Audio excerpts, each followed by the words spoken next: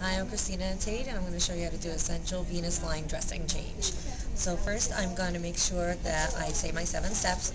I'm going to check the doctor's order, identify the patient, identify myself, wash my hands, gather my equipment, make sure I provide for privacy, and tell the patient what I'm going to be doing.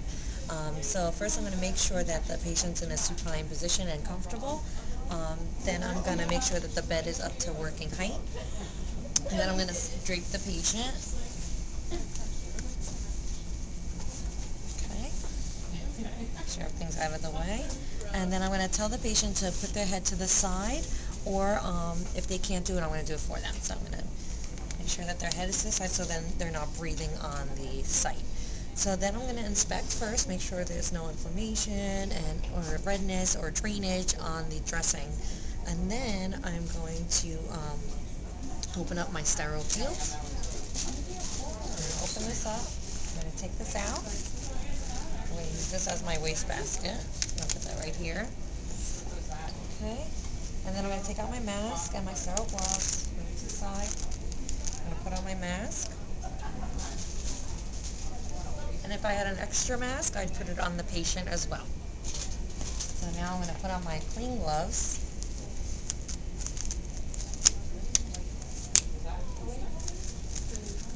And I'm going to take off the old dressing. So I want to make sure that I'm going from the outer in to the middle. So I'm going to go in, out, in. And then I'm going to hold the tubing and go down. And then I'm going to put this in my wastebasket. I'm going to inspect, make sure there's no inflammation or discharge or any abnormalities. Everything looks good. So I'm going to take off my clean gloves. And now I'm going to put on open up my sterile peel. Okay, so I'm going to make sure I stay 1 inch around parameters. Okay, and then I'm going to open up my sterile glove. Same thing, 1 inch around.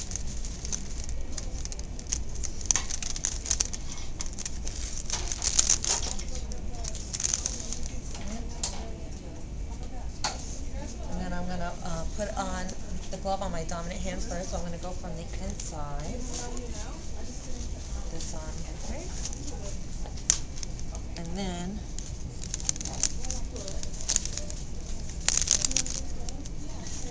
I'm going to go from the outer, that way. So now that I have my sterile gloves on, I'm going to make sure I don't go below my waist, and I'm going to make sure I don't turn my back to my sterile equipment. So now I'm going to take the applicator, I'm going to crack it, and then I'm going to clean the area. So I'm going to make sure I use friction and go horizontal and vertical. Make sure I'm going all the way around. And then I'm going to clean the tubing as well. And then I'm going to discard. Okay. And then I'm going to take the tape. Okay. Open it. Discard that. And I'm going to put it right in the center. And make sure that I press down in all the areas around. Make sure the slit is by the tubing, and then I'm going to take this white part off and just keep pressing down. Discard that. Okay, so make sure that's nice and tight. Okay. Alright, and then I'm going to cover the patient. I'm going to discard my gloves. Oh, wait, and then I'm going to label this with date, time, and my initials. And I'm going to put it on here, right here, to make sure that they know that when I change the dressing. And then I'm going to take off my gloves and discard all my garbage here. And then I'm going to document. I'm going to put that, patient tolerated well.